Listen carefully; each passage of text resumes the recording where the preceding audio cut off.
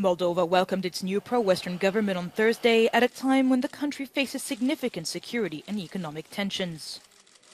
Led by former Defense Minister Dorin Recean, the new cabinet won parliamentary approval with 62 out of 101 votes. Recean was chosen by President Maia Sandu following the abrupt resignation of Natalia Gavrilita last week. After the Russian invasion of Ukraine, Chisinau found itself caught between the West and its former Soviet ally and feared a possible spillover of the conflict into its own borders.